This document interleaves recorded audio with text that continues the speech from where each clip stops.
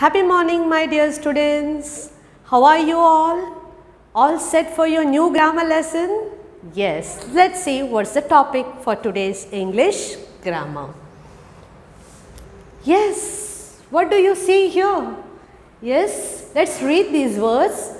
I don't. No trespassing. Do not disturb. Do not enter. Don't panic. No drones. What are all these? These are negative words. Do not, don't, do not, no, do not. These are negative words. And when these negative words are put into sentences, it becomes negative sentence. Okay, students? So today we are going to learn about negative sentences. So how do you frame negative sentence? I have already given you the clue. All you have to do is use negative words like do not, don't, no in your sentences. So let's read the following sentences. Sita is very happy. Geeta is ill. I have some food for the journey. Is there any negative words in these sentences? No. So, we call these sentences as positive sentence because there is no negative words. Now, how to make this positive sentence into negative sentence? Simply put the negative word no and not.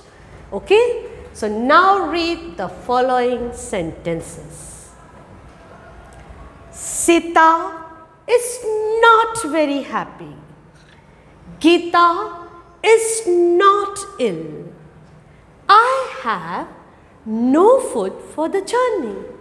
So we put the negative words and it becomes negative sentence. Why? Why it's a negative sentence? Because they have the words not and no. So remember this. Okay. So children, now we are going to pay attention to the position of not. Okay. To make negative sentence, where should we position this word no and not? In a sentence when the verb consists of single word, if the verb is single, let me show you the example. She is sad. Here the verb is. How is she? She is. She is in which state? She is sad. So the word is and that's a single word.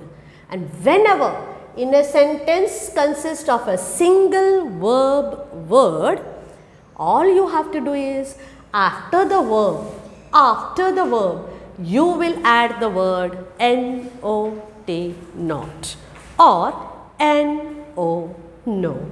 Isn't that very easy? So let's make this into negative sentence. She is sad. So how will you do it? She is not sad. Got it? Next. She has money. Has is the verb. And what you have to do is after the verb has, you will position the word either not or no. So here it should be no. She has no money and this becomes negative sentence. But what if the verb is two words? Like for example, she is singing. There are two verbs, yes, being verb and an action verb. Two verbs are there. So where will you place it? No issues. Immediately after the first verb. She is not singing. The procedure is simple, like the same. If there are two verbs also, you have to put it after the first verb. And what about these sentences? Come inside. Clap your hands. These are order sentences. These are command sentences. What is other name for command sentence? imperative sentences. Order दिया जाता है. Come inside, sit down, go there. These are imperative order sentences. How will you make it negative? Simple procedure. To make an imperative sentence negative, we have to put do not, or the short form of do not is don't in the beginning of the sentence. So let's make this positive sentence into negative. Come inside. So let's put the word don't come inside. So it becomes negative. Okay. Clap your hands. So what should you write? Don't clap your hands. So only and only for imperative order wale sentences ko, what you have to do is put the negative word right in the beginning of the sentence. Starting mein dalna hai. And for all other sentence, verb ke baad dalna hai. Clear, students? So let's revise what we have learnt. Negative sentences have no or not in them. To make negative sentence, we write not after the verb if the verb is single, not after the first word when the verb has more than one word, that is singing. Two verbs are there, but still after the first word. And don't, this you have to be careful. Don't before the sentence if the sentence is a imperative order sentence. So I am sure you are thorough with it. But children, here's a tricky question. I am giving you a situation and tell me what you feel about it. Negative sentences have no or not in them. Teacher taught you negative sentences. Let's hear the situation. One day you are in a hurry to go to play, okay?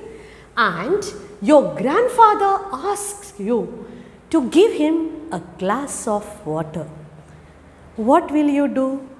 Will you use a negative sentence here? Teacher has taught you negative sentence, but will you use it? Will you say, no, grandpa, I am going out to play.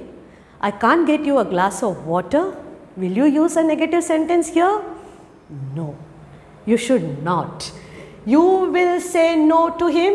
Why and why not?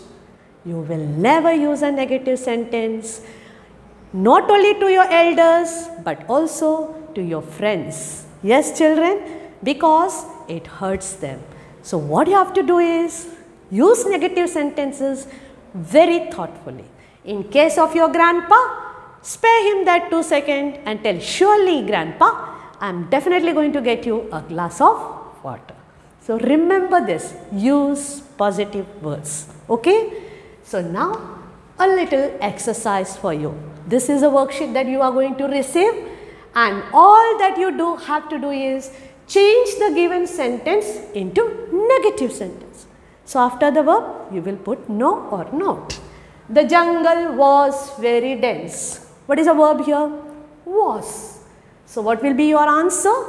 The jungle was not very dense. Okay? The remaining I'll just read. You will do it for yourself.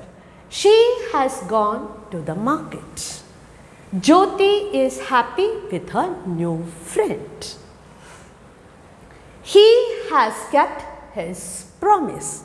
So look for the verb has, and after the verb put the negative word no or not.